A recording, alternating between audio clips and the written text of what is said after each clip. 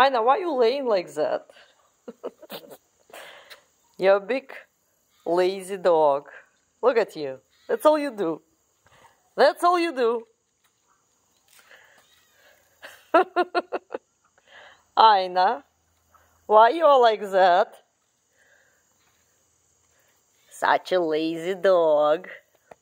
This is such big difference. You know, we have these 6 Central Asian Shepherds. They all have a different personalities, but they do have a similar calm nervous system. And they're independent dogs because right now I have this Labrador mixed puppy and I have a Golden Retriever, and they are very needy, clingy dogs. They constantly want your attention. They just cannot be without you. They just like follow you everywhere. And for me, it's kind of too much.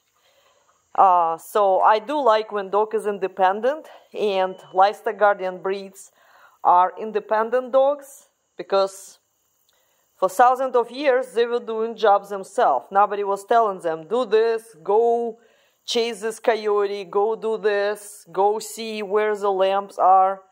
These dogs are independent thinkers and they are in themselves. I really like such type of personality. I get tired of dog who constantly bother me for attention. This is kind of too much for me.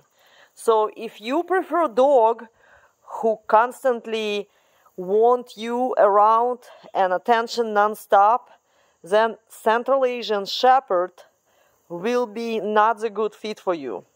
They are very affectionate, but they are not pushy with this affection. They are not pushy and like, hey, play with me, or I will be upset, or I will have anxiety.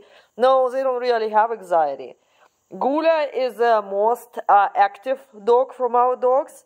She does like to be around me, and she likes to some kind of bugging you for attention, but it's so different compared to Doodles, Noodles, and all the breeds. You know, other dogs are just constantly want something. These dogs, they're like good personalities. They're by themselves. I really like it.